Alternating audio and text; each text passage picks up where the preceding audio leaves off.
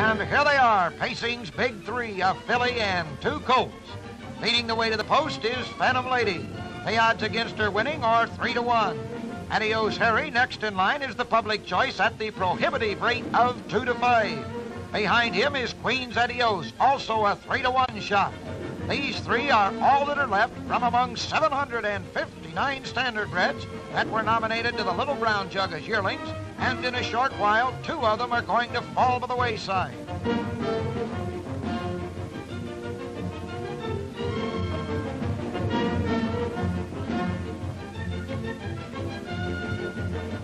Only 3 of them behind that gate now, and once again, it's ADIOS Harry bursting out on top with Queen's ADIOS on the outside.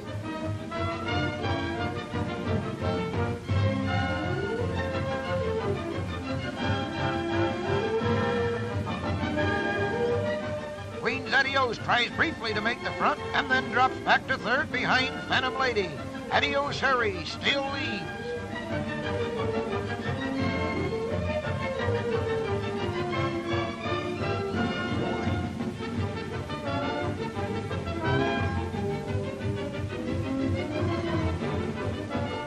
Around the turn, it's the same order with ADIOS Harry setting pretty much his own pace.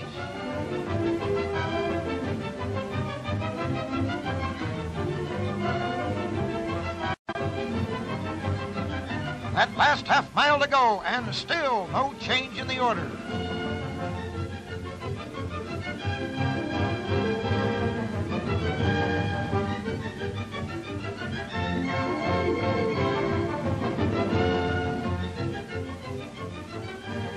Last time down the backstretch now, and in a moment you'll begin to see them open up for the final drive.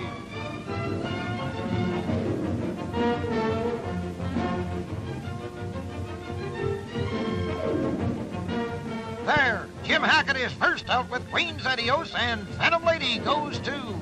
The clip is tremendous.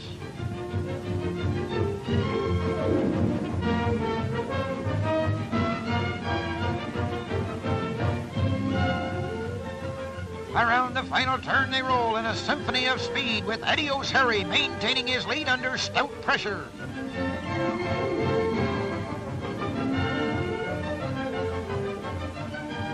Through the lane, it's ADIOS Harry just as he pleases. He's going easily as the others try desperately to catch up, but they can't do it today. It's ADIOS Harry all the way.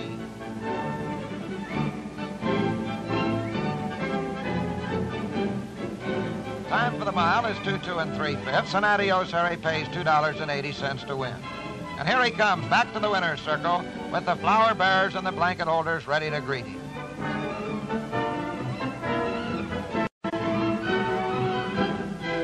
The Little Brown Jug blanket is displayed, and Joe Neville congratulates owner Lyons and his son and poses with them for the photographers. Portrait of a great pacing champion, ADIOS Harry, winner of the 1954 Little Brown Jug. Owner Lyons and sponsor Neville stand with the winner, who collected better than $26,000 for his afternoon's work. And now the new champ leaves the circle and heads back for the barn. It's been a tough day for ADIOS Harry, but he made it look easy. As his owner said in the winner's circle, too bad he was a little bit off, or he'd really have shown you something. Man, oh man, he must be something when he's right. That's a real racehorse, that one. A champion from the word go.